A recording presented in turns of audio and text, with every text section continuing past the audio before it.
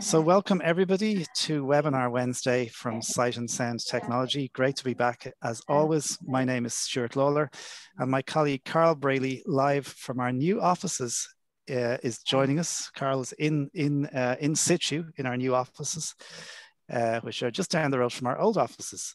Anyway, we're delighted to be back, and today is a major event for us because we are unveiling the BrailleSense 6, latest and greatest note taker from Selvas Healthcare, which we are really excited to be getting our hands on very, very soon, and excited to be showing to lots of people. And we're absolutely delighted, in order to show us everything and talk to us all about it, to have Jenny Axler from Selvas in Korea.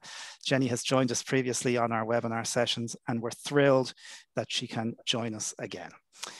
Now, before we hand over to Jenny, we'd love to hear your comments and questions during the session today. And you can get in touch with us by raising your hand by pressing Alt and H if you're on a PC, or activating the raise hand button on a mobile phone. Similarly, you can chat by pressing Alt and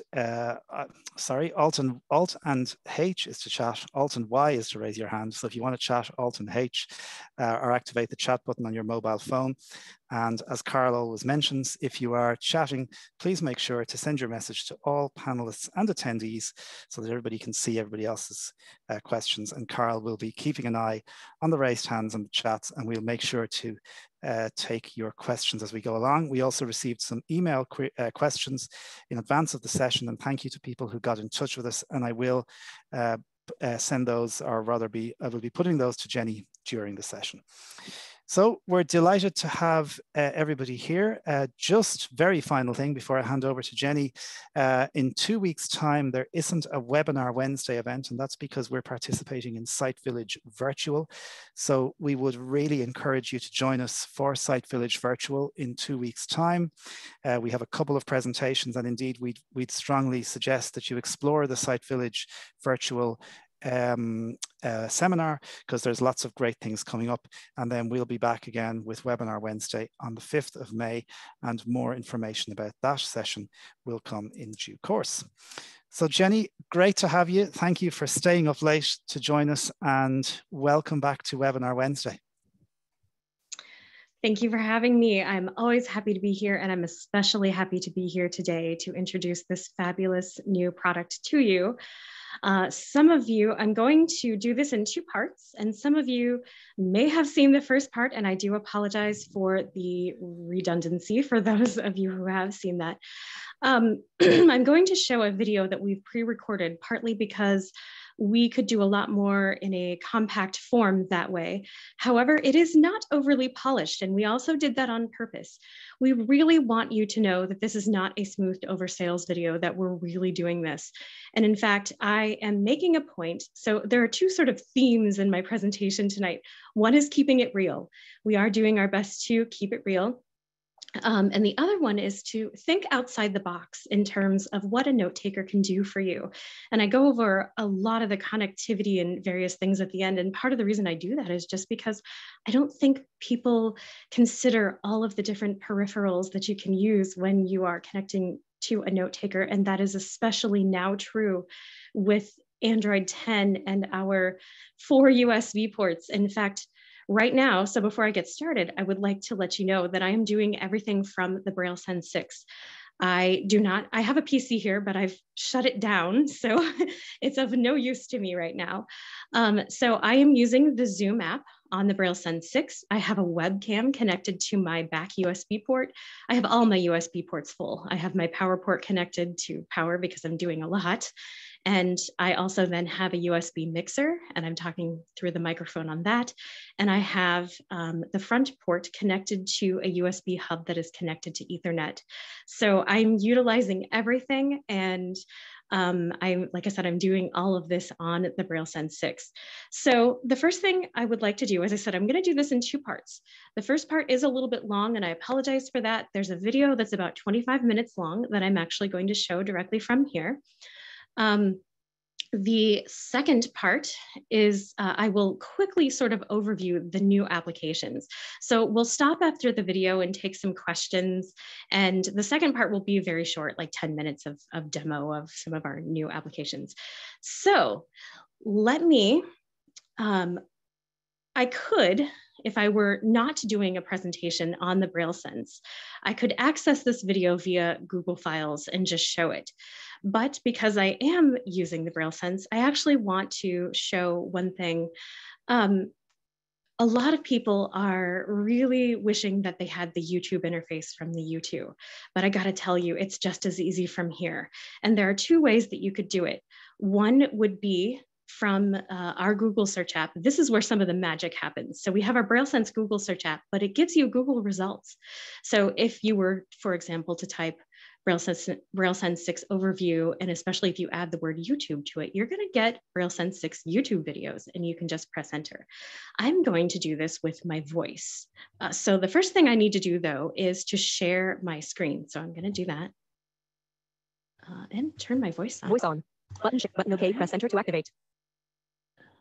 Yeah. Button share. Button press enter to activate. Just a second. It's giving me an alert. Button OK. Press enter to activate. Only the host can share in this meeting. Ah, Stuart. Can Apologies, you allow Jenny. me to Yes, do one moment.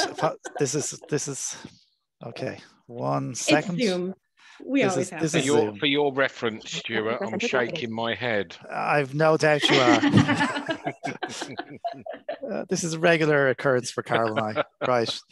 I'm just glad it's you and not me. Whenever I present via Zoom, it's inevitable. Things just happen and lock up. So just a warning, Zoom and I don't play well together. So okay.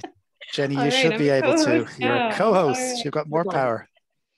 Button switch camera. Front camera selected. Button stop my video. Press enter to activate. Button share. Okay, button press enter to activate.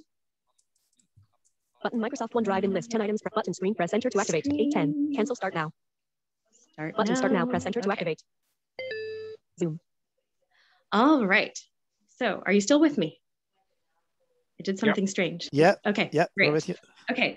So we are going to do a voice search with Google, and I'm going to play this video. All right. So I will press my record and play buttons right now.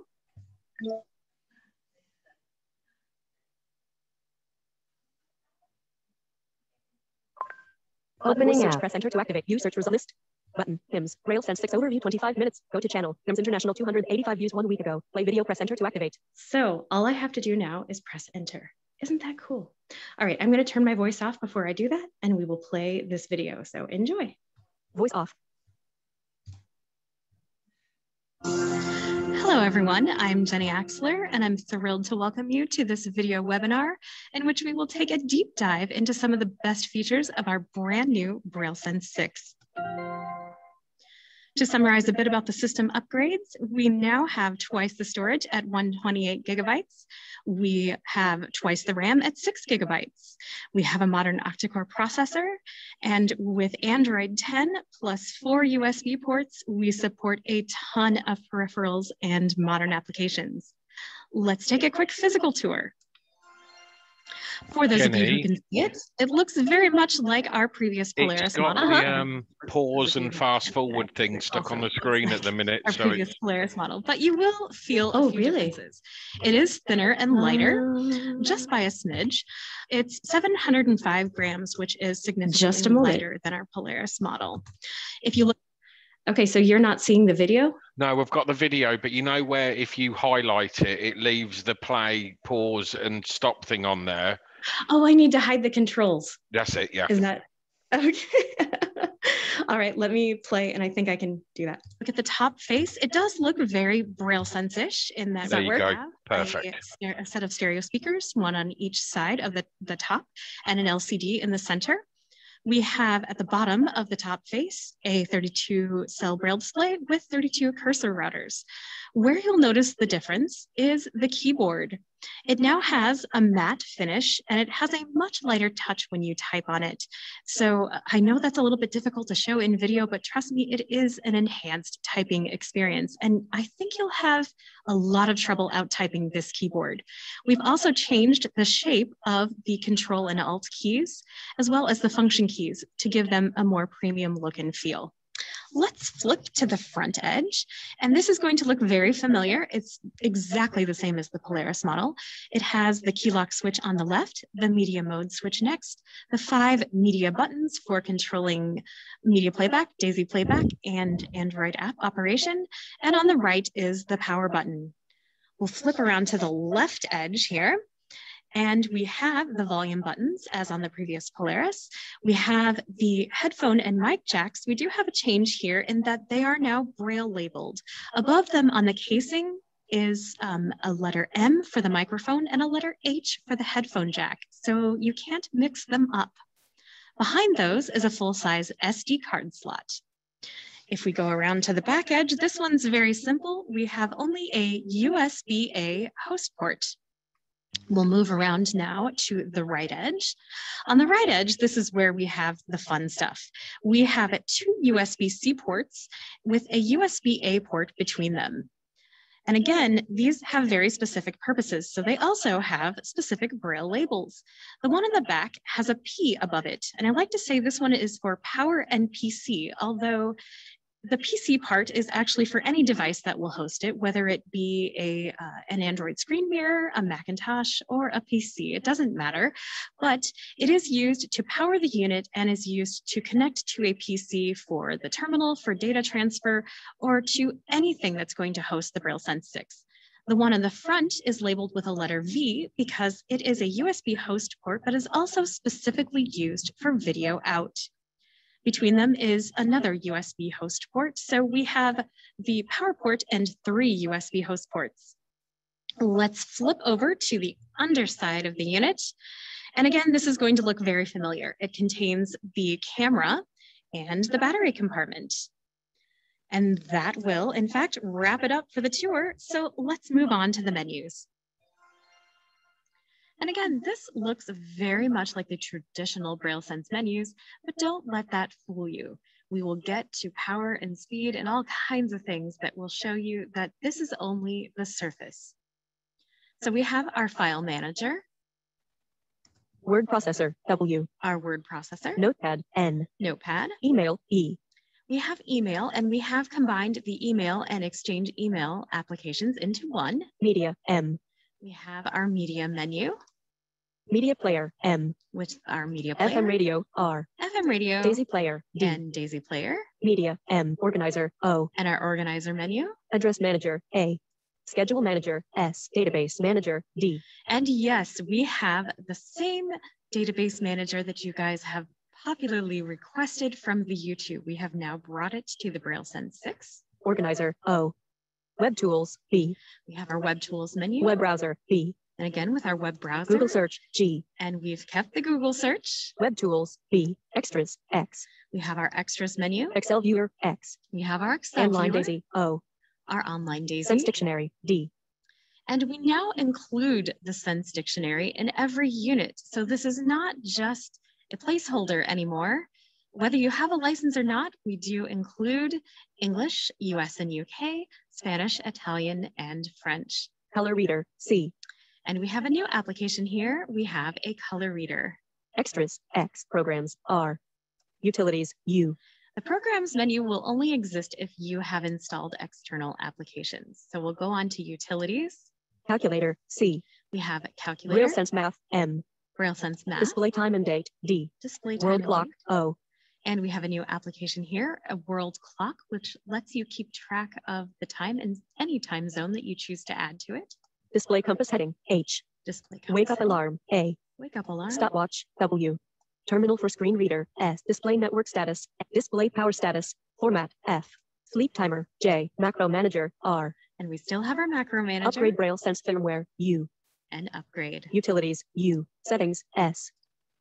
Set time and date, T. Set up internet, Bluetooth manager, menu manager, F. Backup restore BrailleSense, change device name, D. Quick start guide, Q. Password protection, initialize BrailleSense options, voice options, V. Language profiles, L.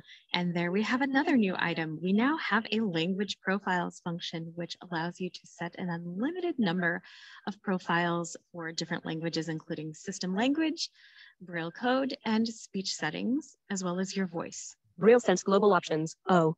And we have our BrailleSense global options. Android backup reset, R. Android backup. Android system settings, E. And Android system settings, just as we have on the Settings, Help, H. We have our help. Play Store, P. We have the Play All Store. Apps, A. We have our All Apps section, which again contains all of your installed Android applications. Information about the BrailleSense, I. And information about the BrailleSense. So remember all that stuff we were saying in the beginning about the double storage, double RAM, upgraded processor, Android 10, all of that? Well, I'm sure what you really want to know is, what does that mean in my practical world? So let's take a look. We'll start with some speed tests. The first thing I'm going to do is open a really large file. So I'll press enter on File Manager. Flash disk 1.3 list item. And I have my flash disk. I'll press enter Books here. folder 116 list item. And I'm going to open BrailleSense U2 user manual, Ver 9.0, Doc 1616 list item. And anyone who has used the U2 know that the BrailleSense U2 manual is like the length of a Stephen King novel, or at least close to it. It's about 460 pages. So I'm going to press enter, and it's going to launch the word processor and load this file. I'm going to press enter right now. Loading. BrailleSense U2 user. And I just pressed backspace enter to stop speech, but it's finished. It just, as soon as it started to say BrailleSense U2, it was loaded. So that is how quickly things load these days. All right, let's try BrailleSense U2. Copying a large file from a USB drive or a large folder. Flash disk 1.3 list item. USB 2.3 list documents folder 113 list item. I have a folder of YouTube videos that I want to copy. YouTube folder 913 list item. And before I do that, let's take a look at just how big it is. So I'm going to press enter I to get the information. Type folder 1 folder S 70 file S exists static box. And we're gonna... Size 872.98 megabytes static box. So it's over 872 megabytes. I'll press F4. YouTube folder 913 list item. And I'm going to press enter C to copy. YouTube folder not USB 2.3 flash disk 1.3 list books folder 116 list item. And I'm just going to put this on the root. So we'll do enter V to paste right now. Pasting. 5, 10, 15, 20, 25, 30, 35, 40, 45, 50, 56, 65, 7, 80, YouTube 85, 90, 95, 100. 1 objects copied. YouTube folder 1617 list item. All right, and that is all it took. Again, things much, much faster. Okay, now let's check out opening a media file from Google Drive. So I'm going to press backspace. Flash disk 1.3 list item. And we'll go down to Google Drive. US Google Drive 3.3 list item. Classroom folder 1.7 list item. Okay, and remember that what I'm going to do is to open a file from the internet. So it's going to download and launch the media player. So we'll press S. Sarah McLaughlin, MP367 list item. And I'm going to press enter right now. 1 objects copied. Sarah McLaughlin, title, track 1, Sarah McLaughlin. All right, and we are playing. Sarah McLaughlin. All right, how about web pages? Well, let's take a look at that. I will press space W, which is our global web address hotkey. www.himsintl.com computer edit box. And we'll go ahead and open the HIMS INTL website, which is already filled in. I'll press enter right now. Starting web browser. www.himsintl.com. Loading. HIMS. All right. And again, we are finished. As much as I love all that power and speed, the real star of the show for me is the connectivity. With our 4 USB ports plus the Android 10 operating system, we have so much potential in terms of the accessories and peripherals that we can support, all the way from the practical to the frivolous. So let's start out with a bit of the practical.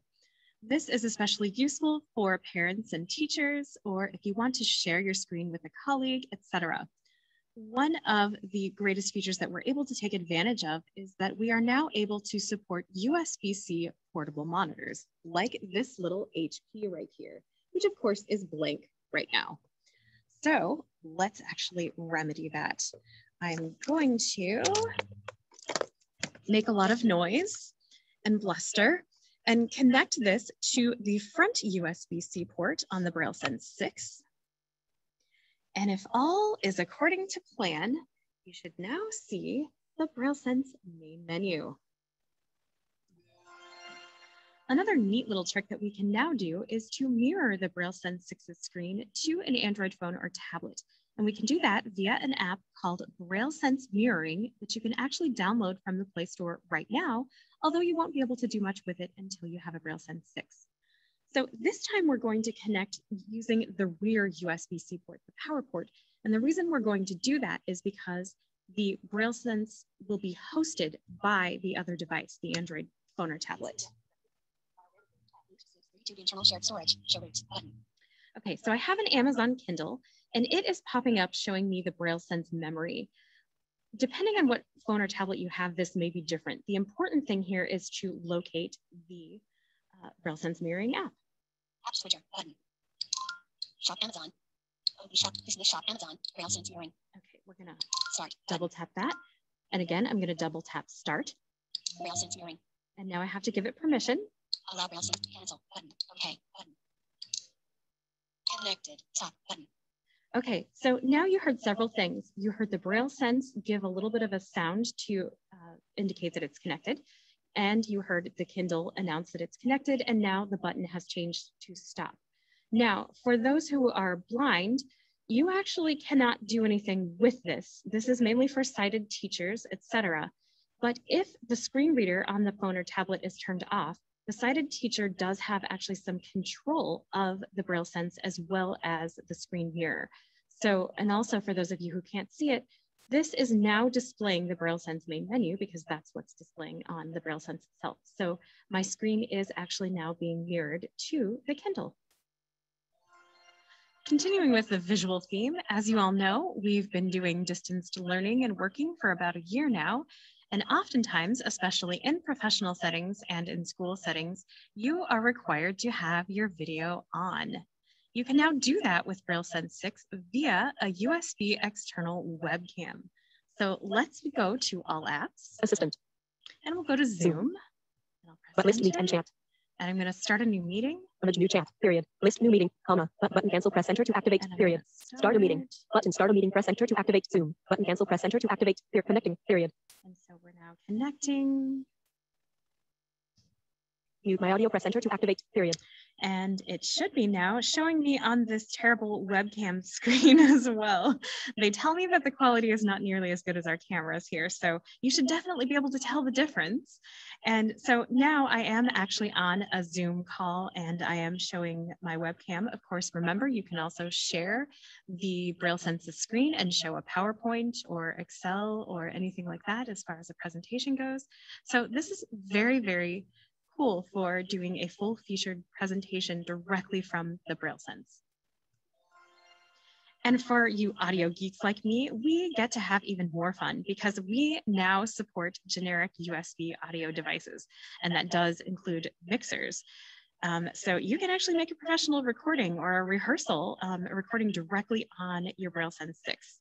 And if you don't believe me, check this out. Or this. Yes, isn't this fun? No, let's go back to this. Okay, so we have some stereo reverb, and I will actually record directly on the BrailleSense. So I'm going to press the record button from the main menu. This is I'm pressing the media button on the front. Record dialog. Record. Left parenthesis. Enter R. Right parenthesis. Button. Okay, and I'll press enter. 0. And now I am recording via the Alesis mixer on the BrailleSense 6 with some stereo reverb. Okay, I'll go ahead and stop it. Play. Left parenthesis. Enter P. Right parenthesis. Button. And you can hear that there is no effect on the BrailleSense. So what you're going to hear coming out of the BrailleSense is not being affected by the mixer. And in fact, I'll even turn the effect on my voice off. And we will press enter to play this file.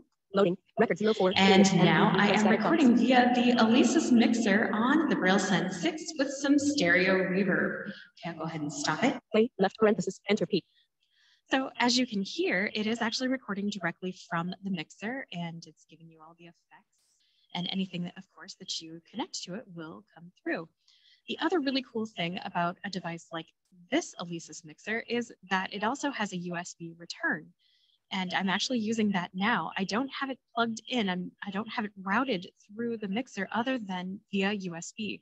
And I've pressed this little switch to use the USB return. And so it sends the audio back. The reason that you care about this is that if you're doing something like a Zoom presentation, Android doesn't allow you to share your audio. However, if you're using something like this, you can just simply flip a switch to turn your BrailleSense audio on and off. I've also tried several other devices. This little deal is a Zoom AM7, and this is a USB-C stereo microphone. For those of you that are audio geeks, it supports 90 and 120 spread as well as an MS setting. And it connects directly through the USB-C cable. It's just a couple inches square. It's really light and small, but it makes a beautiful recording on BrailleSense. I've also tried these, excuse the finagling. I want you to see the microphones on the outside. This is a set of earbuds called the Ambio Smart Headset. And this is actually a Lightning headset. So I've used this little anchor, this little anchor USB-C to Lightning adapter to use this on the BrailleSense, and it works beautifully, and it makes an ambisonic recording. You wear them on your ears, and it's a really, really great option. The other thing that I've tried is this little job. This guy is the Zoom PodTrack P4, and this is where I'm getting all my sounds. I actually just press these little buttons here.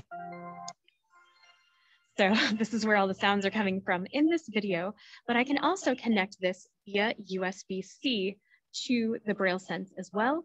And it also has a USB return. It has 4 XLR inputs.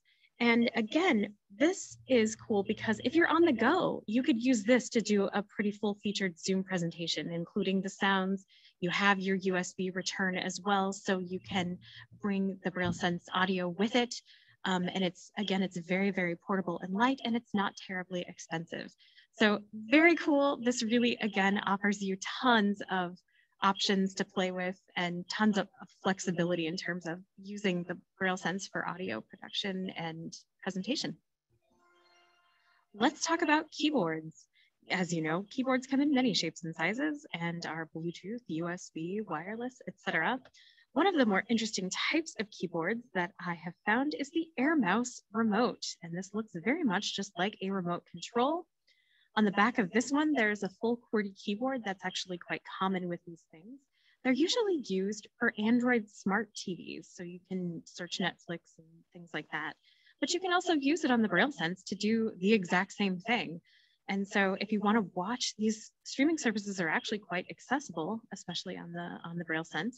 So if you actually want to watch something with your family, though, you're probably going to be plugged into a monitor and plugged into the wall, etc. So this is a way that you can actually connect it from far away. Now this one actually takes a wireless USB dongle, so I'm going to connect that. It does help if you put it in the right direction.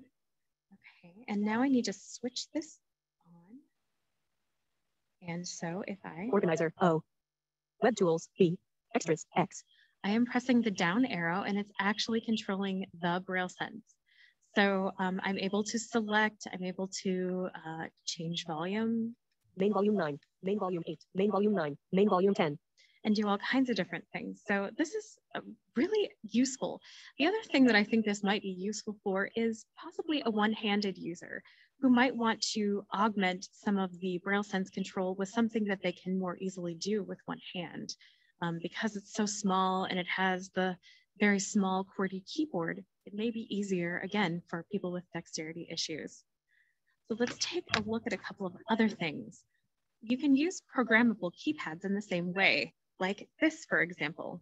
Now this one I actually purchased with round keys, and one really cool thing about it is that it came also with a set of square keycaps. And for those of you who can actually see this, I have mix and matched them. So this is a macro programmable keypad. And what that means is that you can program macros and they're stored inside the keypad. So then I can connect it to the BrailleSense, and actually it will be seen as a QWERTY keyboard. And as long as you set a QWERTY keystroke sequence, it will enter like that. Again, this could be useful for just shortening your own use of things if you have a specific program like Zoom, for example. Maybe you want to set a button to mute and unmute your audio, things like that. You could use this again with the BrailleSense, but this is also, I think, useful again for one-handed users or for people who have dexterity issues, because you can use the tactile shapes, and you can make things happen with one keystroke rather than trying to use all the keys on the Braille keyboard. One example might be space Z. It's a very common function, but for a one-handed user is really difficult to type. But if you had something like this where you could program that to a single key, that could augment their use and make their use of the BrailleSense more efficient.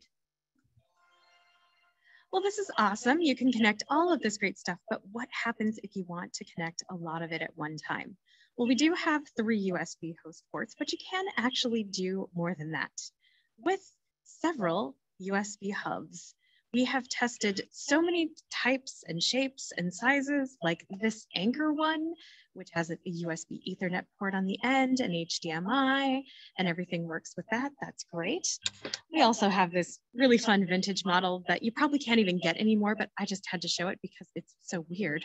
It's 4 USB ports, but it's kind of like this octagonal plastic weird thing. But anyway, it's cool. And it does work. Here is a more common type that has USB and HDMI. We have this little cool one, which is another cheap model. This one actually came from China and came with a laptop that I have, and it has 3 USB ports and 2 SD card readers, a full size and a micro, and it will see all the devices at once. And let's see.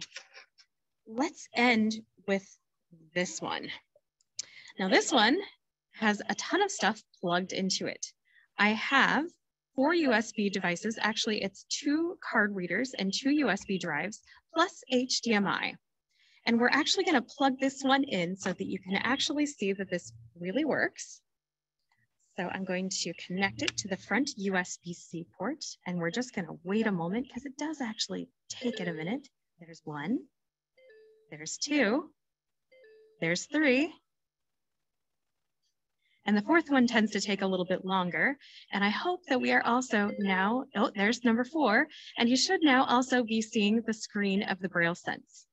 And to prove that these are all connected, I'm going to press enter on the file manager. Flash disk 1.6 list item. And it says flash disk 1.6. And we have flash disk and Google Drive, and all 4 of those devices were detected and are viewable in the file manager. And of course, you can also use them, copy to and from, et cetera, et cetera.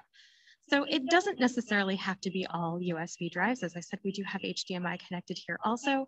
You're generally gonna probably max out at 5 or 6 devices, but that's still quite a lot of peripherals.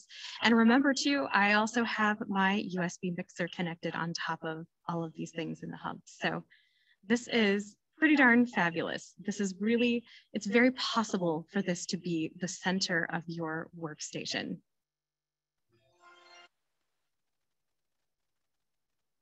And I'm going to go ahead and stop it right there because that's pretty much the end of it. So I think we will take a break now and take some of your questions. If Carl and Stuart want to take over for a minute.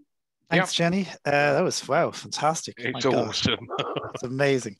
Do we have any raised hands, Carl? Not at the moment, but I've got a couple of questions. Okay. Right. First of all, remote support. Is there something like TeamViewer or something that we can pre-install? So TeamViewer Quick Support does work. It worked on the Polaris as well, although you didn't have control. To be honest, I haven't checked it yet, and that's on my list of things to do because I want to think it actually might work for remote control at this point. But I actually haven't checked it yet. I'm so sorry. I will do that very soon because that is something that we are concerned about and is something that's on our radar. We actually had been working on a mirroring application of our own for Polaris that you were actually able to even remote control one Polaris with another. We never quite got that finished, but if we could sort of revisit that, that would be awesome as well. But that's sort of something that's at least on our drawing board and has gotten a little bit further than that actually. So I think that will be possible, yes. But as far as TeamViewer specifically, I'm not sure if you have, I know you have remote mirroring support. I'm not sure if you have control yet. That's brilliant. That's enough. I'm sure it will be working because I know it's there on. You can pretty much put it on any Android phone now to take control, right, can't you? So yeah, I think with Android 10, yeah, that's going to be just sort of, as you said, ingrained. It's a standard thing, I think, isn't it? Right, that's that. Brian, Stuart, I think you got the same email as I did from James with regards to pricing. Yes. I just asked him and got it. Do you want me to just run through it? If you don't mind, because you're the pricing guru. Right. So the RRP, I'm going to give you it in euros and sterling. So the RRP is going to be the same as what the Polaris was at 4,395 sterling, and that's 4,966 euro. The upgrade cost is going to be £999, and these are only for units purchased in 2021, I have to let you know. I'm not sure if they're going to arrange a pricing for older units, but at the minute they're saying just for 2021. So that may be something that we have to take up with Selvas at a later time. Yeah, and this is the upgrade is where the Braille cells will be moved, Jenny, isn't that correct, into the new machine from your Polaris? Yes, and unfortunately, I'm not a salesperson, so I can't speak to what's going on with Sight and Sound in that regard, but that is something that we are trying to work with, yes. Yeah, we'll find out about how far back we can take the units.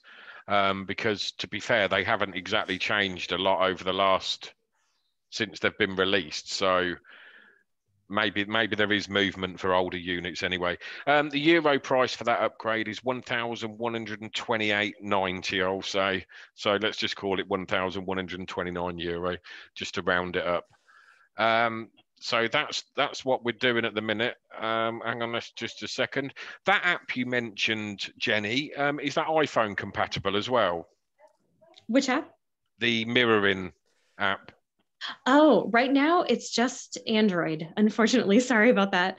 But it does work with, and we've tried it with Galaxy phones and tablets. We've tried it with Kindle. Kindle is, we really want to try to get it to work with Amazon Fire tablets because they're very cheap. They're also small to carry around. And so there is that. There are other mirror applications, one that I've tried with the PC, and Stuart he said he didn't have it, couldn't install it, but I'm not sure how I did, but there is something called Let's View that works really well via Wi-Fi to a Windows PC or Windows tablet as well.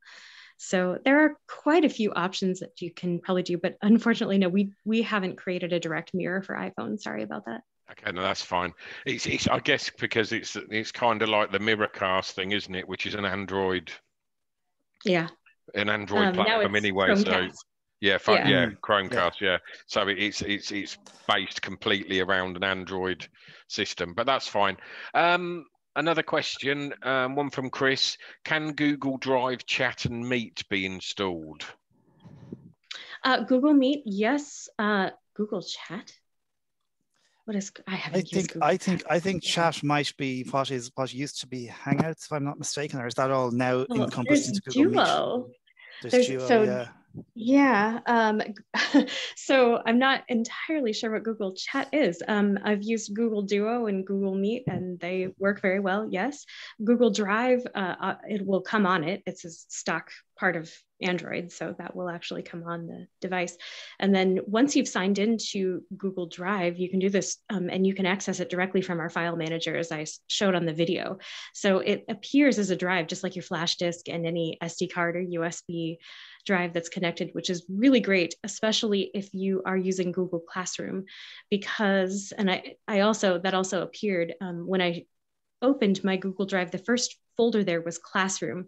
So what that allows you to do, if your teachers post these in a certain way, you're actually able to access your assignments directly from our word processor or Notepad, or if you need to watch a video, you can access them directly from our file manager, which is super useful. And you can save things back to Google Drive the same way. So when you save a document that you've edited, and then it automatically uploads to Google Drive and creates a new copy. So this is, again, if you've sort of might have to talk to your teachers a little bit, because it does require a specific way to post the assignments, but it really makes it easier because you can in many ways bypass the classroom app, which we can use. There's no problem. It's just very busy. And it's sometimes really difficult to find your way around it because there's just so much in it.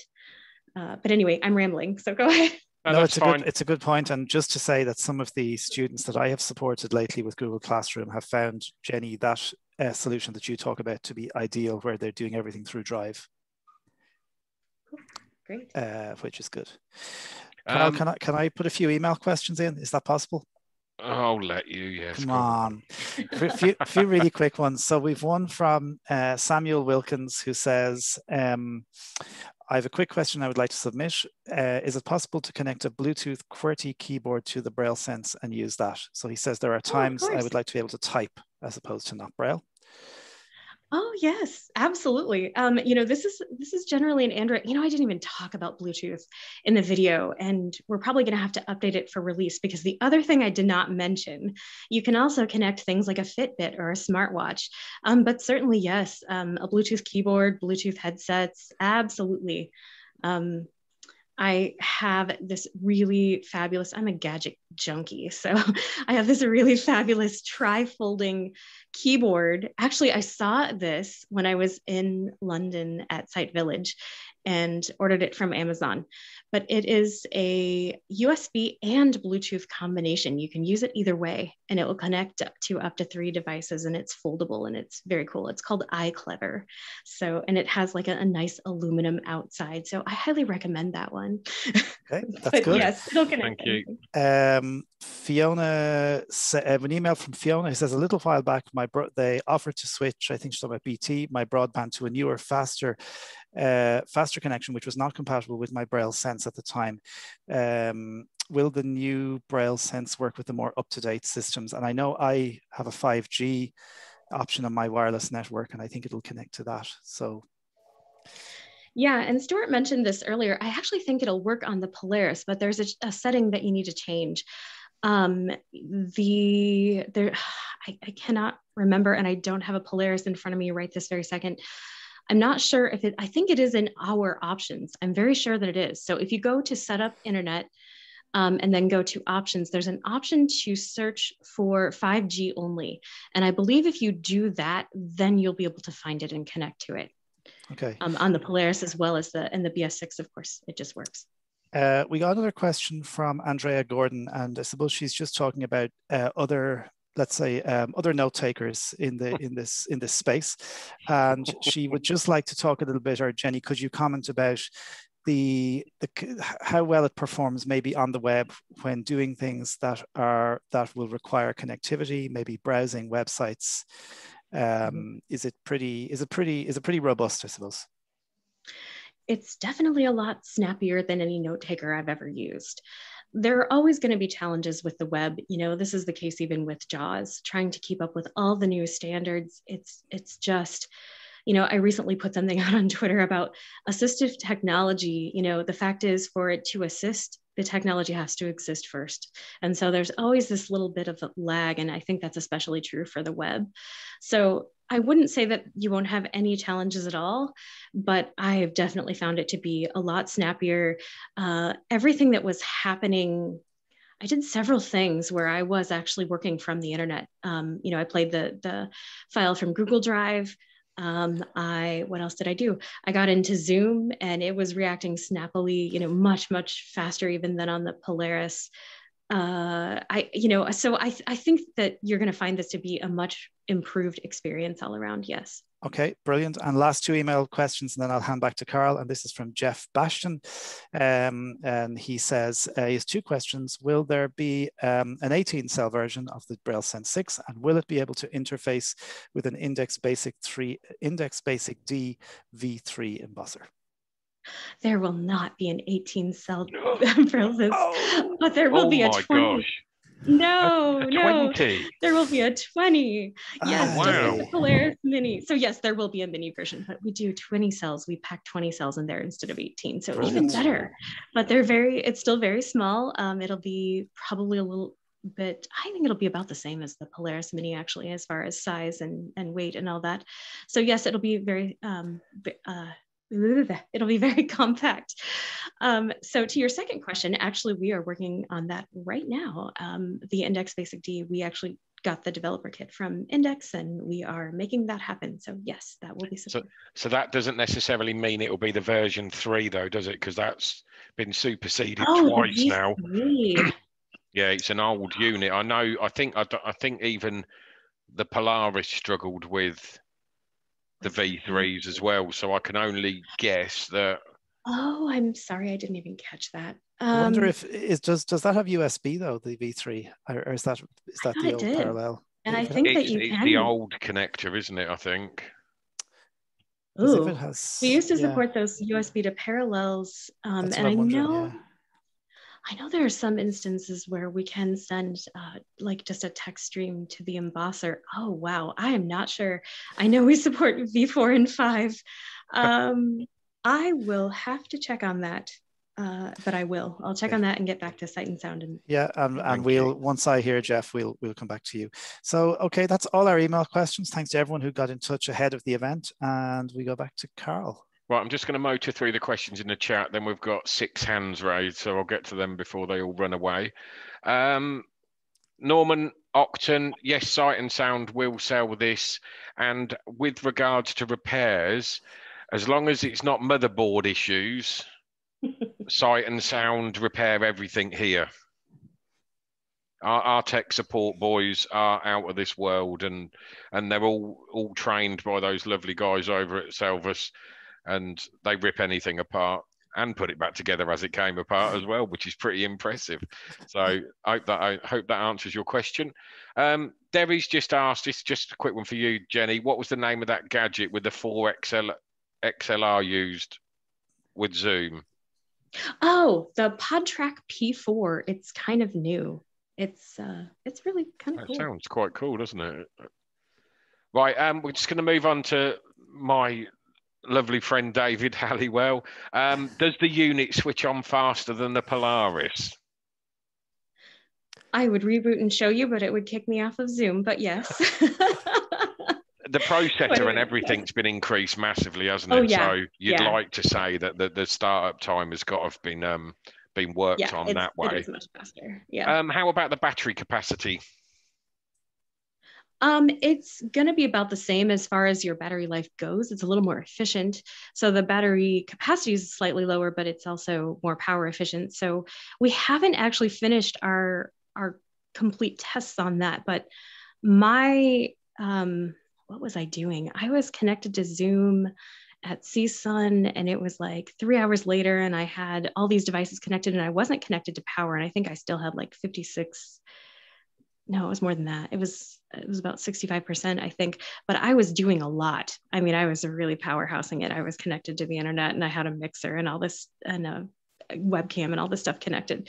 If you don't have all that stuff connected, you're going to get a really, really long battery life. I think it's going to probably be similar to what the Polaris is. So probably near to something like 17 or 18 hours, but we haven't actually tested it. So I don't know.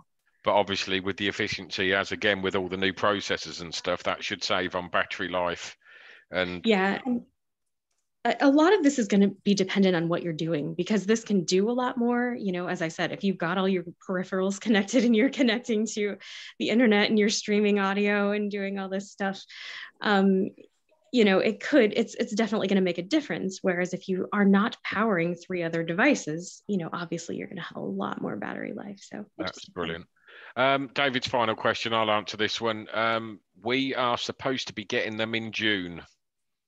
I know our demo units are en route, and I also know someone's already got theirs, Stuart. So yes, Stuart is our valued beta tester. Yeah, so you know that you Thank you, Jenny. Oh, here we go.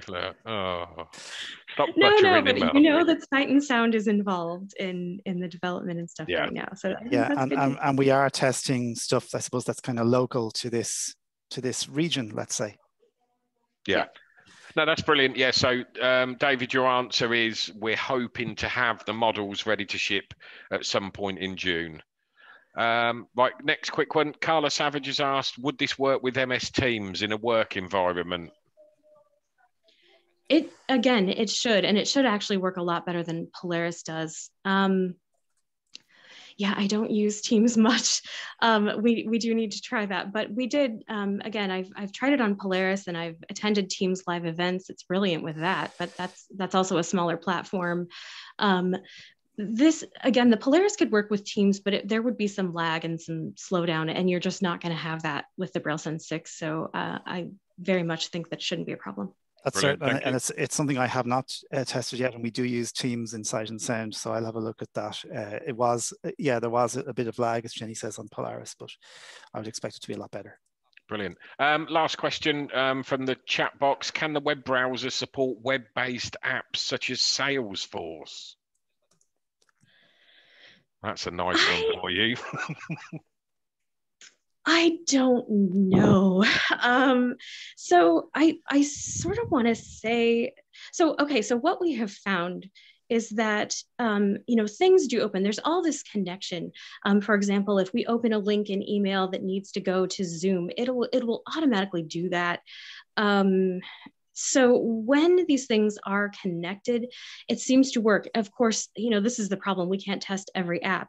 So have I tested Salesforce specifically? I have not, but you know what? I think HIMSS Inc. uses that. So that's something that, again, I can make them try for me because I don't have access to it. Theoretically, it should, but I don't want to promise something that I haven't tested. It might be also worth saying, Jenny, I used to use Salesforce in a previous working life, and it does have an app. And I know at the time, some of my colleagues found the app on a mobile platform to be a lot easier to use. So it may be worth trying the Android Salesforce app to see if that works.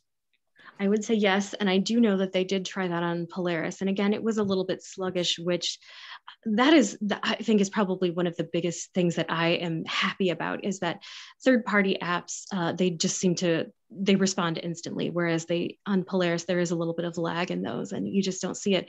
It just makes the whole experience feel smoother. Everything's more efficient and quicker. And especially when you're using first letter nav, you can just jump to things. And it's just really nice. Even when I was in YouTube there and I wasn't sure what to do, and I needed to go to hide controls, I just pressed the letter H and boom, I was there.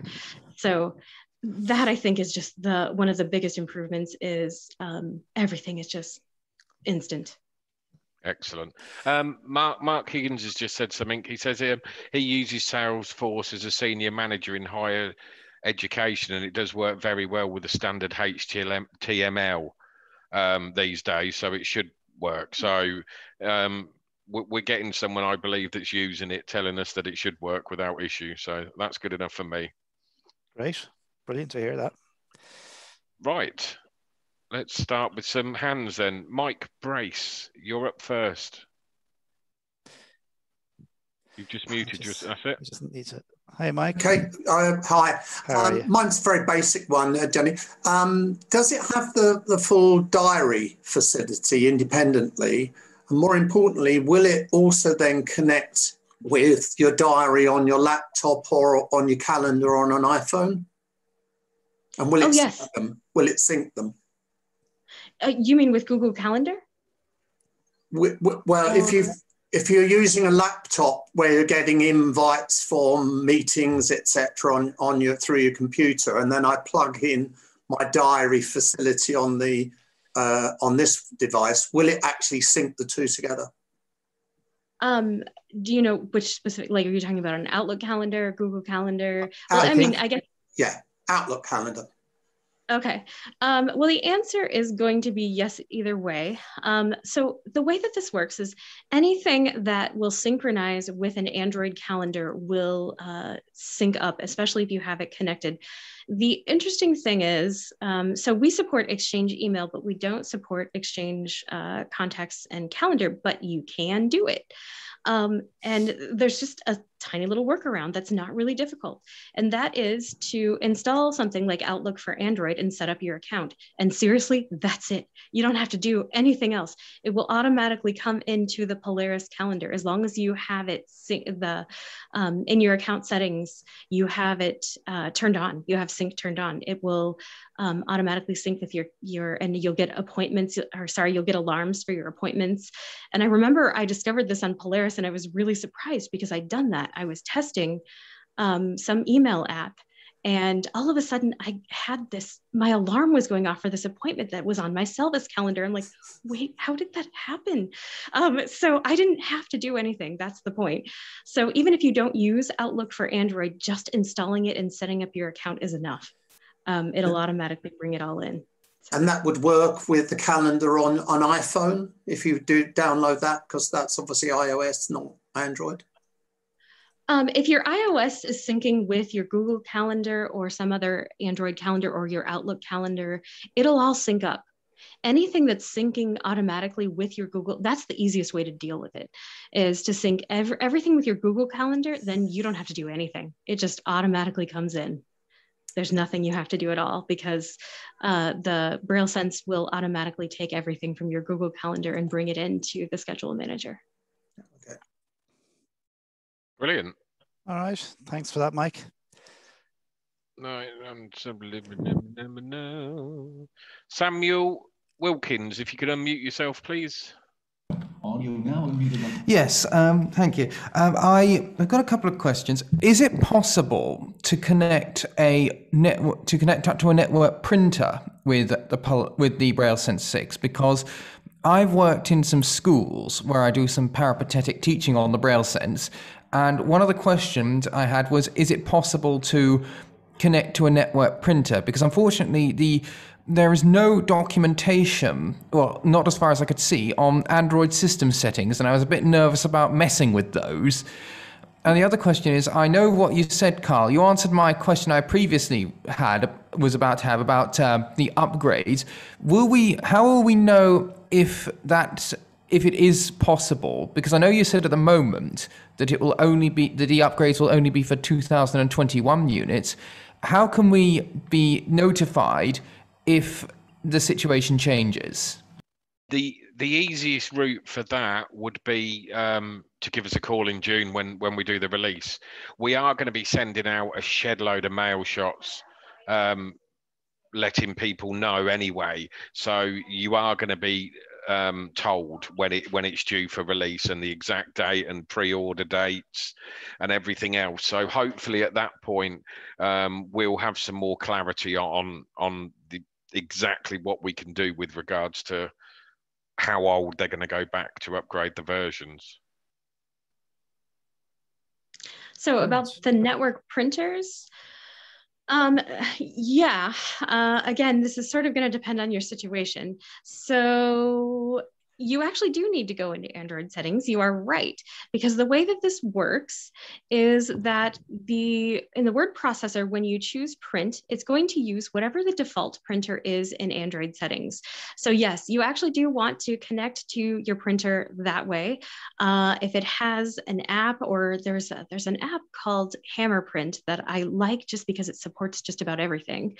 And sometimes you can get things connected easier. But once you are connected to the network printer and it is set as your default printer in Android settings, the word processor will automatically use that. Right. Thank you very much. It's because there's no documentation on the Polaris about how to do these things on the Android settings, and I was a bit nervous about messing with them. Oh, sure. Well, you probably won't hurt anything. You can always undo it. There's this little awesome thing that says reset app preferences. If you ever get into any trouble and it's doing something you don't want, just do that. It'll change all your Android app preferences back. It won't erase anything, and it will undo anything that you don't like. So no problem. Brilliant. Thank you, Jenny. All right, let's move on to the next one. Oh my goodness, what am I doing? Anna Louise Smith, it's down to you now, please. If you can unmute yourself. Can everyone hear me? We can, Anna. How are you? Right. I'm going to try and say this as nicely as possible, so please don't upset me. This business of the upgrading to the new units.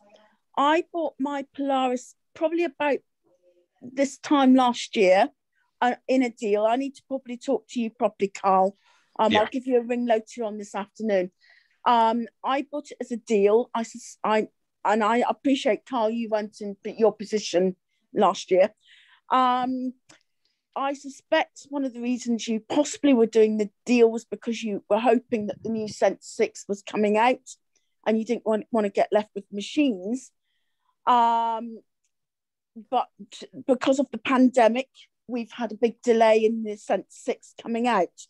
So I think my message, I'm hoping it gives Sight and Sound something to work with. But also I would say to him, I think because of this pandemic, there are people like myself who are potentially really going to lose out badly if they only do the 21, and possibly had their machine come out when it should have done and we hadn't had this pandemic, they would have then got an upgrade, because I suspect that's what would have happened with me. Had it come out last year, I would have been able to get an upgrade. So I would just say, just for the goodwill of your customers, that perhaps it would be really good if you could do the upgrade for those that bought their machine in the pandemic. We'll find out anyway, Anna Louise. The thing is with it is it's like I say, I literally got handed this information while we were on air. I asked for the info, Carl. That's really fine, and Selvas are still selling the BrailleSense Polaris. They've not taken it off the market, as are we. Yeah. We still have stock of them. We're still selling them now. So it's not something that's been replaced. It hasn't been set in stone. It hasn't been replaced yet, and it's not been set in stone. It's basically a whole new unit. So hence why I think they changed the name. Honest, I would have upgraded. In fact, I talked to Stuart about upgrading because, as I said, it's a little bit like a car. If you keep up to date, you can keep the costs down. But I'll probably talk to you properly later on, Carl, because there is another issue that I need to discuss with you. Yeah, no, that's fine. Bear in mind as well, for people, and this is absolutely nobody's fault, it's the pandemic, it's happened. I mean, I've had very little use of my Polaris in the last year because I've not been able to we have done the training on Zoom. We eventually did the Zooming on me and Stuart, but even so, we're saving back sessions for face-to-face. So I've had limited use as well, but I will talk to you properly about it, Carl. Yeah, we'll have a chat, not a problem. I don't need to come over as No, it's a genuine question. It's what we expect, and it's like I say, I literally just read that email where it's saying who purchased. Yeah. So I mean, that doesn't mean it's that's set in stone that's going to happen. Yeah. Because I'm going to fight the case for everyone anyway. Yeah, because I do think it would be fair if they did it for everyone that bought the Polaris in the bought it in the pandemic, because things have gone all over the place in the pandemic. No, definitely. And so I'll probably give you a ring later on this afternoon, Carl, and we can discuss we'll have a chat, definitely. Yeah. Thank you, Anna. Thank you very much. Bye-bye. Thanks, Anna. Right. Caroline, it is you. If you could just unmute yourself, please. Hi. Well, just a couple of things. First off, there's the birdies. Sorry. Winner of our quiz, by the way, as well. Winner of the Christmas quiz. We have to say. The Techno Lab. Yeah. She's from Canada. Yeah. So just a quick comment. First of all, I actually do have a program that syncs my Outlook calendar with my Google Calendar both ways on the computer. So there is a way to do that. And then of course it all syncs with my Polaris at the moment.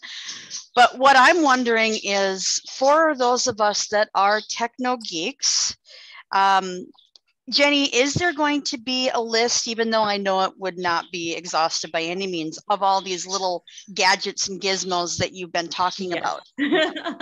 We have already talked about that, and I actually discussed that with my boss last week, that we need to add this. And I told him that I would collect it and and compile it. But there will be two things actually that I think that we have to do. I did an accessible apps list for Polaris, but I think we need to update that. And I think it's going to be more useful and utilized with the BrailleSense 6 just because it's so smooth with Android apps. So we will do both an accessible apps list and a compatible accessories list, which will have links to the products and all of that. And we'll do the different categories and all of that. So perfect. Yes. Great. Thank you so much. Thank you, Caroline. Lenita, if you could unmute yourself, please. Yeah, I might have missed this. The dimensions of the BrailleSense 6 centimeters long, wide, high. I don't know them exactly. If you've seen the Polaris, they are the same. No, I've got a U2 Mini, so I don't know how that. It's obviously slightly bigger than that, is it? It's narrower. It's thinner. Right. Yeah, but it is bigger. You're probably looking. Let me just guesstimate. You're looking at about 20 centimeters high. Mm-hmm. About 20. I'm guessing now. I've got my fingers out now trying to work this out. About 28 centimeters wide, right. and not far off, just short of an inch deep. Right. So it's in comparison to what the BrailleSense U2 and U2 Mini were. Mm-hmm. It's sleek and streamlined, and they feel so nice in your hands. Right. And then the next question is, when will the BrailleSense 6 Mini be ready? I mean, you are obviously working on it. Right. We think it's probably going to be in the fall. Right. So it's actually not going to be like another year. It'll be probably 3 or 4 months behind the 32. Okay. We've got a little assistant on from America, Thomas Simpson's on the chat. He's got the measurement. So it's 24.5 centimeters long. Mm-hmm. 14.5 deep, and 2.2 centimeters, so about an inch thick. I weren't far off. Right. Oh, well done. You know it weighs. And then the last question, sorry, and I'm not a techno geek. I'm very far behind with everything. But could you connect the BrailleSense 6 to an iPhone? I mean, in other words, use it as a terminal. As a Braille terminal. Yeah, absolutely. All our products do that. Yeah. Right. Thank you very much. And it weighs 695 grams. Thanks, Thomas. You're a star. Actually, no, it's 705. It turned out to be 10 grams more than no, Thomas, you've let me down. So yeah, it is 705 Thank grams. You very it's much. Still 45 grams lighter than the Polaris, but that's what it is. Thank you. And it is great. And it is great to have Thomas here. So welcome, Thomas, to Webinar Wednesday. He's profusely apologised. I'll let him off. I did actually put a Webinar Wednesday advert on the BrailleSense users page on Facebook last night. You see, so I was hoping we'd get some. Thomas won't get a discount, Chris. Thomas works for Selvas. He gets his for nothing. He's the freebie. So if you want anything, tap him up. No, I'm joking. Right. Fiona Gamerson, we've got 3 hands left and then we can move on. Fiona, if you could just unmute yourself, please. I'll start doing the countdown. Oh, there we go.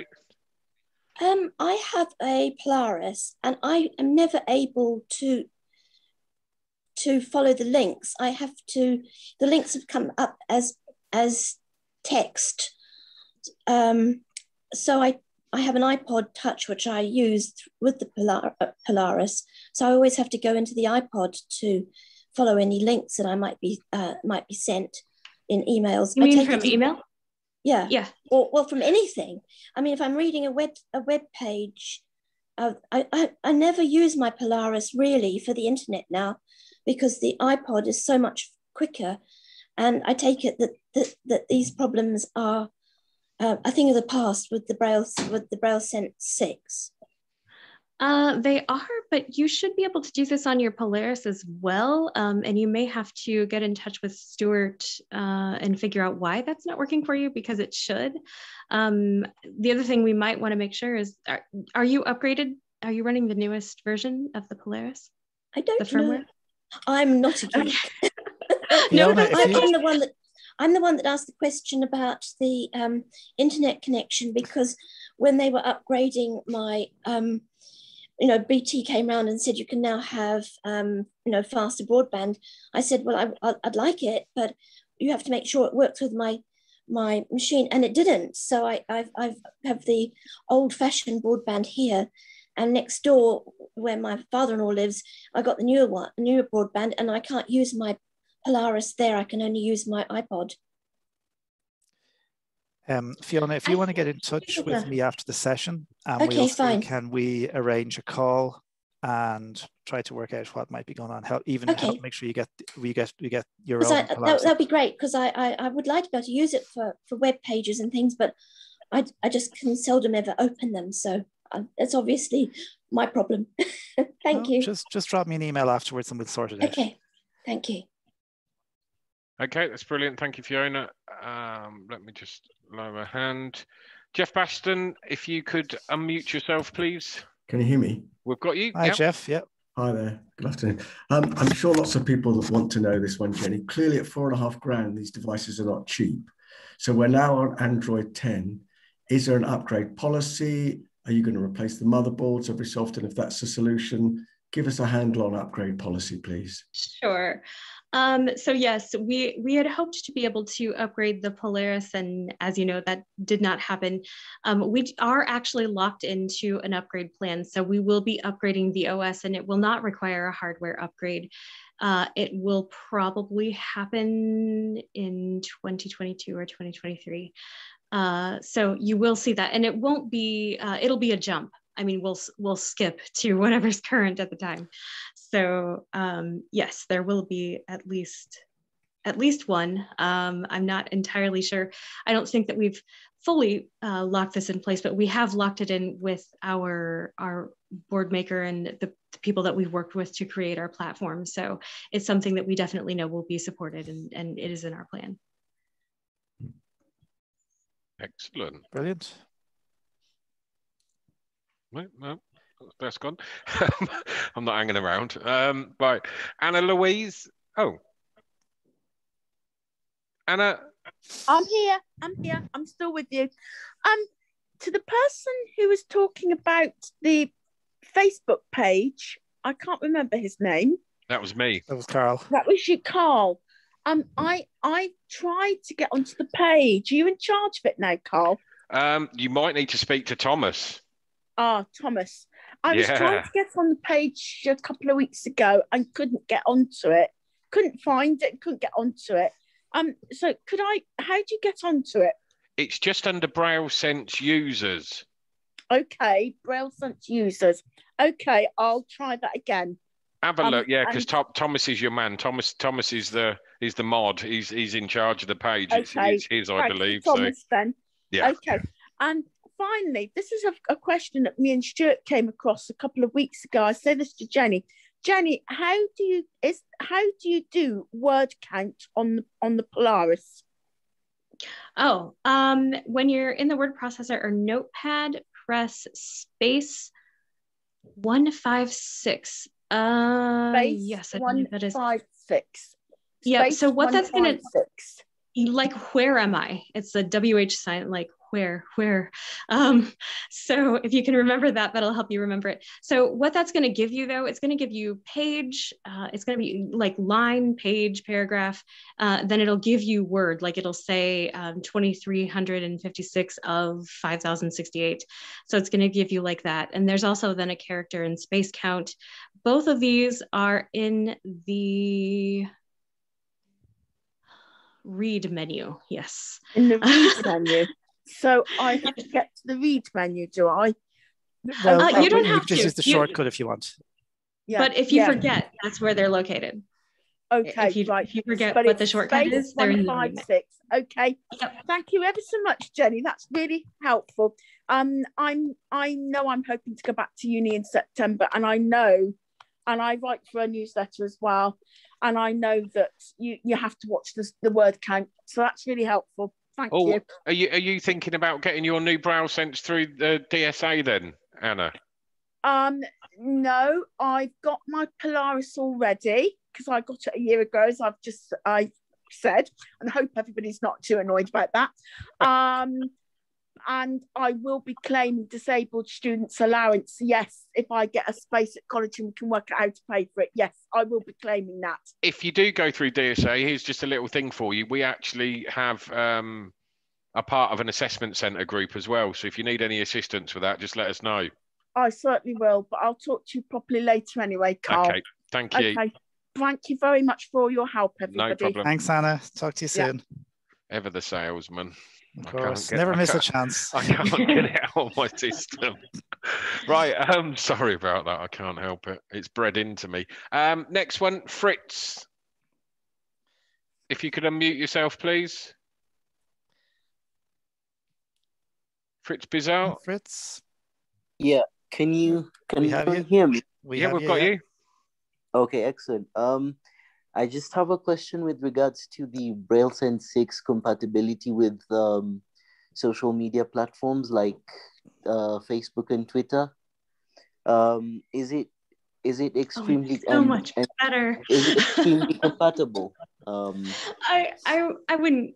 You know, some of those sites are not very fun, but the one that I found huge improvements with is Facebook. Facebook on the Polaris is just not very fun. I like it so much on the BrailleSense 6, and the one very cool thing that I discovered is that you get image descriptions because we're now in Android 10, and so they're automatic. It's so neat. I never realized how much I was missing. So oh wow, that's quite impressive. So I think one of the big things that I had, you know, again, it's very sluggish, and Facebook still is, because it's sort of switching. Well, I wouldn't say it's very, but it's switching pages. But you are able to do so much more now with it. It's really great. And Twitter is the same way. It's, you know, I still prefer, and I very much hope that Natick updates their MoTweet app, because I still prefer that. But you can use the Android Twitter app, and it's definitely better than it was on the Polaris. A lot of it is Android 10 and the upgraded web view accessibility and various things. So it's not even totally down to us. A lot of it is just the newer OS. So it does work much better. Again, there's still, I always prefer the note taker interfaces when we can get it, especially in social networking apps, because again, they're just very busy. There's a lot going on, and there's a lot of different columns and stuff a lot of times, but it does work a lot better. It's a lot more doable. It's also about speed, I think, Jenny. It's about how quickly you want to get information. But just on that note, I know somebody, and I have not used this personally, but I had a few people tell me in relation to Polaris that tweetings for Android was a kind of a favorite, I think. So it might be one worth checking out. Yeah. Okay. It does have a lot. The thing about tweetings to know, first of all, you do have to pay for it. But it is worth it if you're a Twitter user. And the other thing to know, it even has accessibility settings, and it's a mainstream app. You can really customize your view, and you definitely want to do that, because there's a lot of stuff, if you take it out and get it out of the way, it makes things a lot easier. So just kind of be aware of that. Yeah. And sorry, just quickly while we're at it, are there any plans to make the BrailleSense 6 more accessible or more compatible with iPhone-based apps like the iOS? I'm not sure if I understand what you mean. It's running Android, so it's not going to run iPhone apps.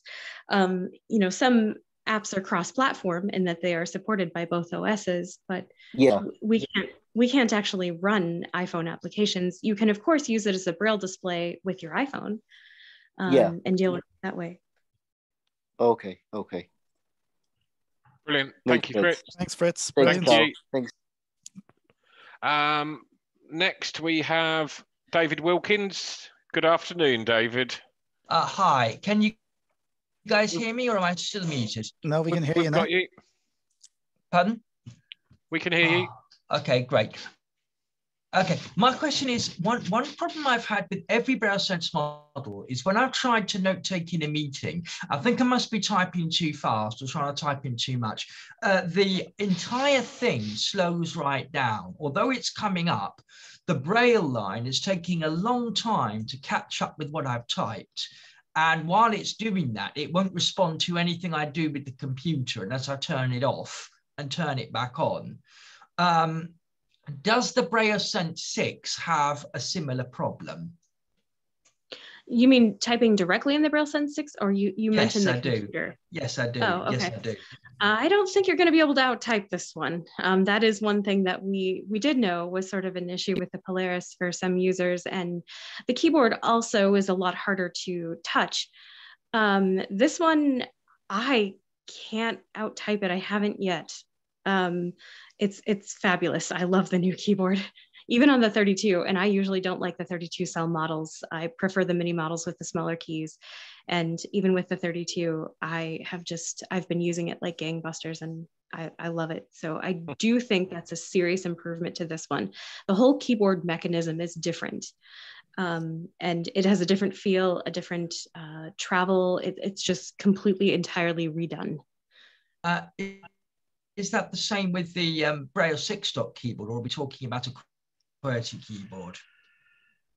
No, I'm talking about the BrailleSense 6, the internal keyboard that's on it. Right, okay, yeah. Okay, that's fine. Okay, thank you, David. Thank you very much. Swiftly on to the next one. Nicola Sanders, if you could just unmute yourself, please. There we go. Hello, can you hear me? Hi, Nicola. Hi there. Excellent webinar, really interesting. I have a couple of related questions. The first question is about multiple open files on the Polaris and presumably the BrailleSense 6 as well in the notepad and or the word processor. I know that you can have, I think it's probably up to 10 files open in either of those. But what the problem that I find is that the only way to navigate between those is using tab and shift tab. So if I have, say, 10 files open, I don't seem to have any quick, efficient way of getting to file number 5 or 6 in that list. So it would be great if there could be a list of open files. And also, if I move from one open file to another, it seems that you have to save the changes or lose those changes. So it makes me wonder to what extent are those files really open, because it seems to take as much time for them to load as it does if you access them from scratch from the file manager. And just a related question to that. Jenny, I know in one of your recent excellent webinars, you mentioned in response to somebody's question about having an extra instance of the notepad or word processor open. You said that there was that would be possible. I mean, I would certainly love that myself, but you mentioned a workaround involving opening the help and then opening another file from within it, and I can't get that to work. And I was wondering if there's a trick that I'm missing, because the open option doesn't seem to be available in the file menu when I open the help.docs, whatever it is. It's the menu starts with save as rather than the usual file open menu. Does that make sense? It does. Just a second. Oh, it used to work. But I can see that it doesn't. I'm sure we can change that. Yeah, even the shortcut doesn't. I see this that. would be to open another instance of the word processor. Is that the idea? The notepad, actually. Yes, or the notepad. Yeah. Wow. Okay, I will ask about that, because that used to actually work, and that was a really cool trick that we had. So right now you can use at least the notepad and the word processor, and if you divide your files between those two, that's going to give you a little bit easier time with that. Instead of cycling through 10, you can cycle through like 5 each. But yeah, we used to have that really cool way, and there's no reason that couldn't work. Because it is just another instance of the notepad. So again, let me check on that and see if we can sort of get that put back in. Oh, that'd be good. And are the files genuinely open because of the fact that you do seem to have to save your changes before moving from one to another, whereas on a PC you wouldn't have to do that? Right. So they're not actually open in separate windows the way that they are on the PC. That is actually why it is almost better to use different programs like the word processor and the notepad and help if you can to do this, because you're right. They're actually not. They're being closed and reloaded. That's what I thought. Yeah, it would be great if there was like a list of open files, such as the competition note taker, I believe, has, because I mean it's true you can open files in either the word processor or the notepad, but I often need to convert my docs files to text, because otherwise I can't search the numbering properly in them. So I'm a little bit restricted that way. Okay, I gotcha. That's an interesting thought. We've not ever been asked for that, but it seems like it should be doable. You know, yeah, just make things quicker. I'm not a developer. Yeah, I'm not a developer, so I hate to promise anything, but that would seem to make sense and would seem to be possible. So again, let me check on that too. I need to be making a list here. Thank you very much, because I mean, it may be that it'll be quicker on the new BrailleSense 6, but for those who may not be able to upgrade, it would still be a useful feature that could perhaps be implemented in the Polaris as well. Yeah. Thank you very much anyway, that's great. Sure, and they do actually load, you're right, but you would still have to cycle through them. So exactly. Yep. Thank you. Brilliant. Thanks, Nicola. Thank you. Could I sort of interject? So I was going to do a second part of the presentation, but given all the questions that there are, I think I'm just going to quickly summarize what I was going to do and not actually do it, which is okay. So one of the things that I wanted to talk about was just a quick overview of the new applications that we do not have in the Polaris. One of them, of course, I mentioned in the video was the dictionary. It is included now. I also pointed out the color reader, the language profiles, and the world clock. We have also recently added a Bookshare download application, which is really slick and very easy to use. It is everyone loves our interface, even though there are apps like Go Read and Voice Stream that you can use, but our interface is just really slick and quick. So we are actually working with Stuart right now to make sure that that will support RNAB and Bookshare Ireland. We also added the web radio function back for those of you who use the U2 and use the web radio function. We've added that back in the media player. The database manager, I think we brought that back. We have a couple other things still in the works as well, so we're not even quite finished. We'll see what we can get done before release 1.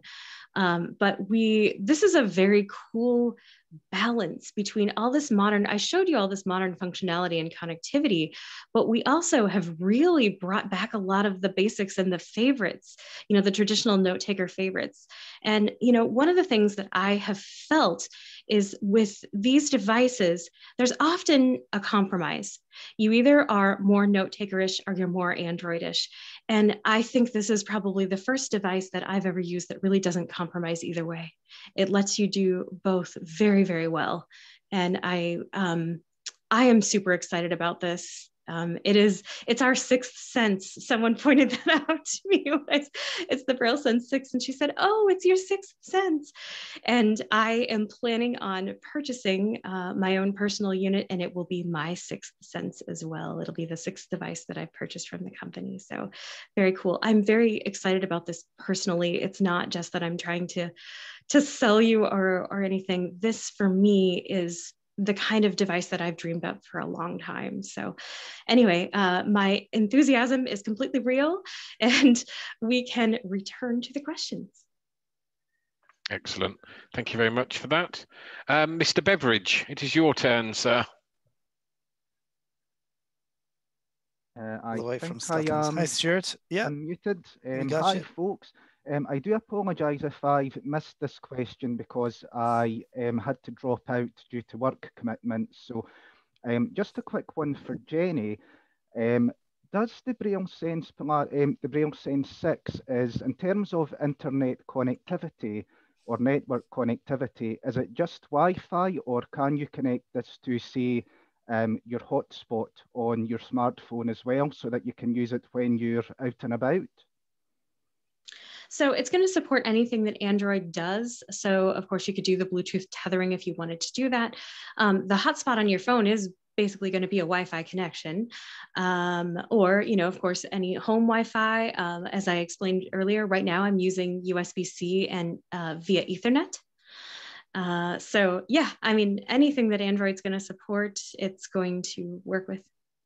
Yeah, brilliant. And just one quick one, Jenny, as well. Is there any good GPS apps which work with it when you're out and about, or is that something that still needs to be worked on? You know, there are actually several. There's APH's Nearby Explorer. If you're not in America, the only difference is you can't download the maps locally. You do have to be connected to something, the internet, but it will use Google Maps. It even found me in Korea, and there really aren't a lot of good GPS apps in Korea. So I was able to do that. Lazarillo is another one that I've heard is really great. I haven't had a lot of experience with that. There's one in Europe, I think it's called Seeing Assistant Move. There's a couple Seeing Assistant apps. That seemed really interesting. Again, I haven't played a lot with that. Part of it is it is a little bit difficult to do a lot of GPS stuff in Korea. So of course there's Google Maps, you know, that's built in and that's gonna be there no matter what. But yeah, I would say Nearby Explorer or Lazarillo are the ones that I've heard really good things about. Lazarillo is cheap.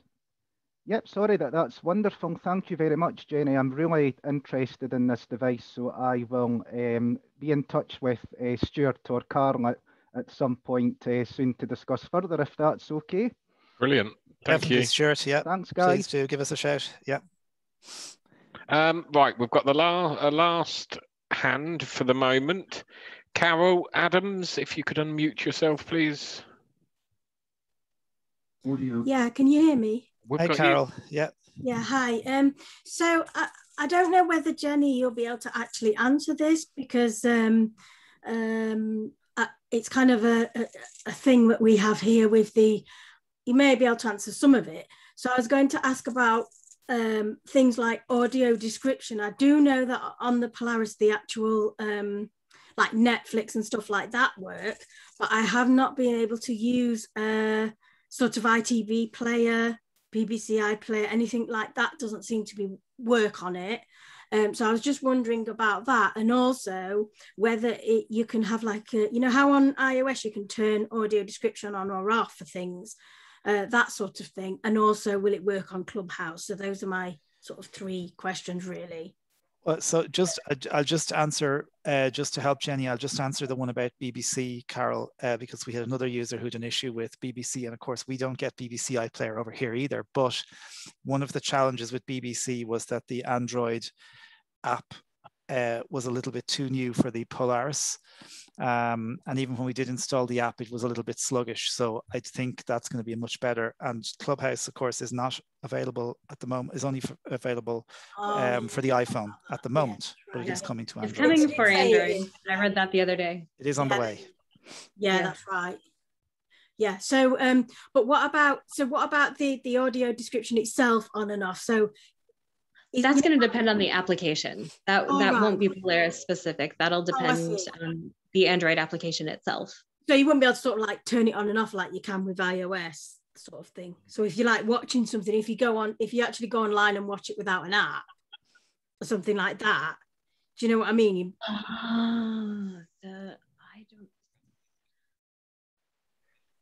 I think I do. I haven't really used this function in iOS, but I think I do know what you're talking about. That's interesting because Google does some of that automatically. But honestly, I haven't done that myself. Again, I sort of find description sometimes gets in my way. So this is probably not something I would use. That's an interesting question. I will have to explore that because Google has some of those same functions, but I don't actually, like I said, I don't know. It's not something that I've tried. I'm very worried at the moment because my Polaris Mini has actually been sent twice to be sorted out by HIMS, and I don't know where I'm going to stand. I'm a bit worried, and I'm thinking, you know, is this something that's going to be an issue with the new one? It kind of makes you cautious, even though I know it sounds great. I'm really worrying. Well, that's, you know, the problem is that part of it is we are still in beta. We're still in development, so we're not even finished. So part of the problem is that we haven't tested every situation. I mean, we really haven't. And so we'll be doing that, of course, the more people get this in their hands and that, but that kind of thing, it may not even be Polaris related. I mean, that's what I'm saying. I don't know if Android does that, so it's not always going to be the BrailleSense that's going to be at fault or not. Sometimes it might be, but it doesn't necessarily stand to reason that it is. It may just be that Android doesn't have said function. Yeah.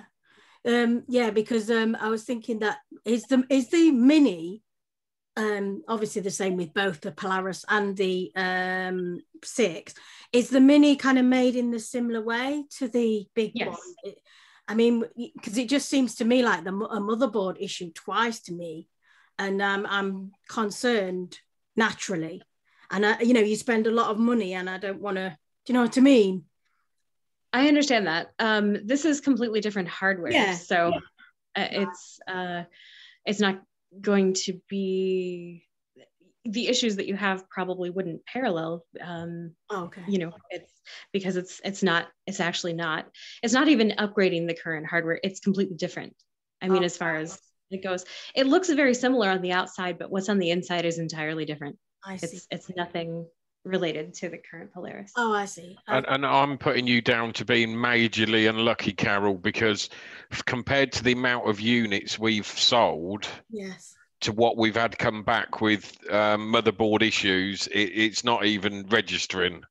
Yeah, I mean, I'm so gutted as well, because it's out of warranty now, so I'm very gutted, and I'm thinking I've just paid all that money, and it's like a year and a half. Well, I got it off someone else that hadn't had it very long, and it's very worrying, and I am very concerned, but I do get it. I know that it's not with every machine. It's just, it does make you worry, and especially being without it for so long, it's, you know what I mean? It's when it's your right hand and you lose it. Well, it's part of your life, isn't it? And that's the point. And when it's not there, it's basically someone's taken your communication away from you. It's what you use every day.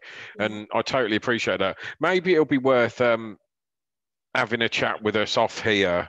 Yeah, okay. And we'll see what we can do. I was going to suggest that. And Carol, if you want to get in touch, I know I've been chatting to you before. Yeah. So do get in touch with me if you want, and we can have a chat about it. I'd also suggest maybe when the product is released that we arrange to get you a demo, so that you can actually sit down and, just to have your hands on the machine. Yeah. Maybe with one of the sales guys, or, oh my God, hopefully at that stage we'll be doing face-to-face stuff again. We are already. Yeah, well, Carl is, yeah, he's super. So yeah, just give us a shout when you're ready, Carol, and I'll have a chat with you. Yeah, because other people are asking me questions, and I'm saying, look, mine's already gone back twice, and they go, oh no, does that mean we shouldn't get it? And I'm thinking, oh God, do you know what I mean? I don't want to say this to people. Well, this is what I mean, and I could literally show you the stats of what we've had returned to what we've sold, and you would just literally sit there and bang your head against a brick wall and think, I'm cursed. Well, I know someone my husband is talking to someone about it, so I'm not quite sure who it is, but yeah, I'm just getting worried. The more time goes on, the more I'm thinking, how much is it going to cost as well? So. Look, just if you get in touch with us anyway, Carol, after the session, and we'll see. We'll have a chat. Yes, thank you. Okay. And there is a fact that we've all got demo units that have not exactly been used a lot. So there might come a time where we might be able to do you a deal on one of our Polaris. Did you say you've got a Mini? Yes, I have. Yeah, well, we might be able to do a deal on our Polaris Minis that we have. Right. And I've had one for a while, and trust me, it's probably been out of its case 4 times. Right. So they're virtually brand new, and they're kept up to date and always checked and stuff. So there might be an option in that if you don't necessarily want to go down the route of a new 6, that we can do you at our cost price, shall I say. I just feel like it's a lot more money to spend when I've already had so much trouble, I know, I appreciate that, and that's why we want to find a solution for you, and that's what we're here to do, is to find something and a way round to manage it for you without obviously costing you an absolute blooming arm and a leg again. Because I'm not actually working or anything, it's really hard at the moment. No, so, I totally understand that, and we'll sort something out for you, I promise. Thank you so much. You're very welcome. All right, Carol, good to talk to you. Take care. Right, one more. Hang on 2 seconds. Oh, in the meantime, Lorraine has asked, does the BS6 have book reader? And I'm assuming it's exactly the same as the Polaris, is it, when it comes to that? Yeah. Yes, it does have the Daisy player. Yep. So there you go. It's got the book reader. That was an easy one. Julia Cosgrove. Come in, Julia. Right, hiya. It's Frank Cosgrove, Oh, actually. I was going to say, I thought it'd be Frank. How you doing? I'm all right. Thank you. Now, the Polaris, I'm glad you're putting the web-based radio back into it. That's good. How, are you aware of the BBC's change for all its URLs? Because at the moment, that web-based program that's in the U2 doesn't work for BBC. Yeah, this is a radio. This is a different database, so yeah. I'm not entirely sure. But and are you updating the Polaris itself? You know, within the next month or two. I don't know if it'll be the next month or two, but yeah, we do have a plan in the works to upgrade the Polaris. For some upgrades, yeah. Okay, thank you. Cheers, Frank. Cheers. Thank you. Right, it's on with you, my dear. Ah, well, like I said, I had planned to do a little bit more demo, but this ran a lot longer than I thought it might. So I know he usually tries to keep these at about an hour, so I don't think that I will do that. What I was just basically going to do was overview the new apps, which I kind of already talked about. So, and I will probably make another webinar video on that, so sort of similar to what we just did here with the little short vignettes. How about we get you back in a while? Yeah. Maybe just before it's due for its possible release in June. I'm sure we can focus more on software. Yes, yeah, there will be changes. There'll be updates. So yeah, let's do that. I think that's a good idea, and I think everybody will want to hear that as well, because it's obviously going to go down the route of some things that may have changed, and I'm sure things will change. So okay, yeah.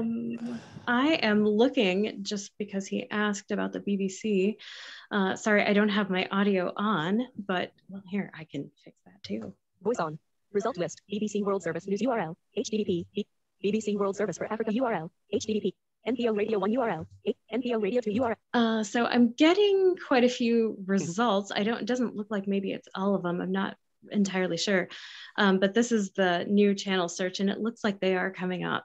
So hopefully, I guess we NPO, can. BBC World Service for Africa URL. HTTP. BBC World Service News URL. HTTP. Hang on. Description. Provide add channel button. Play button. Let's try to Loading. play it and see if title. There are no items to display static box. Oh, I think you're right. I think it's the same problem. I think they're outdated because it actually isn't playing. All right. Very good. Okay, I need to write down all this stuff. And That's why live webinars are such good fun. Yeah, I know. I was sitting there about to end it then. Just like, quick, shut it off before the answer. No, all good. There's a lot of things it looks like I need to check on and follow up, which is not a big deal. That's what I'm here for. So yeah, we will try to take a look at that and see what's going on, because it does look like we do have the same problem with the new channel search as well, that they're outdated URLs. So we will check on that. Thanks for letting us know. Okay, Jenny, thank you so much. I'm very conscious of the time for you as well. I think it's not far off midnight, so we really appreciate you staying so long with us and giving us being able to stay to answer so many of your questions and telling us so much and showing us so much about the new BrailleSense 6. If anybody wants to follow up with us after this session, you can send an email to sales@sightandsound.co.uk and mark for the attention of Carol or myself, and it will be sent on to us. And I know there's a couple of people who are going to follow up with us directly as well. So that's it for today. Thank you so much, Jenny, for coming along. It's always great to have you at Webinar Wednesday. You're booked to come back already, so delighted with that. Sounds good. And thanks as always to Carl, and for everyone else, stay safe and stay well, and we'll talk to you soon. Thank you, Mr. Lawler. Thanks, you are the hostess with the mostess. Thank you.